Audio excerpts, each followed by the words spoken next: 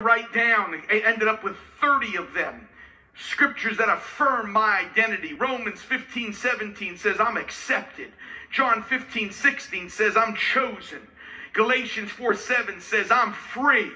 1 John 1:9 says I'm forgiven. 2 Corinthians 5:17 is I'm new in Christ.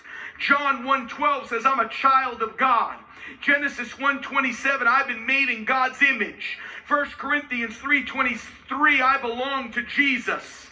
Romans 6:4, I've been given a new life.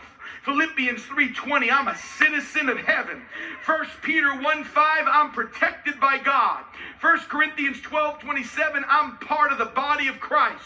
Romans 8:38 and 39 says nothing can separate me from the love of God.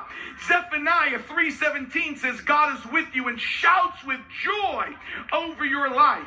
Psalm 139:17 and 18 says God thinks about you constantly like the sands of the sea. Isaiah 43:4 says you're precious to God. Galatians 3:13 says you've been rescued by God. Jeremiah 29:11 says God has a plan for your life. 1 John 5:14, God listens to you when you pray. Philippians 4:13 says God has given you strength. Romans 8:17 says you're an heir of God. Ephesians 2:19 says you're part of God's family. 1 Corinthians 6:19 says the Holy Spirit dwells inside of you. Psalm 23 says God will take care of you. John 15:11 says Jesus will give you true joy. Ephesians 1:3 says you're blessed.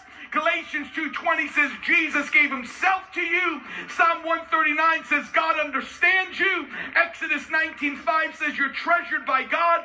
Colossians 2:20 says you're complete in Christ. I'm not insecure. I've got the Word of God who defines me.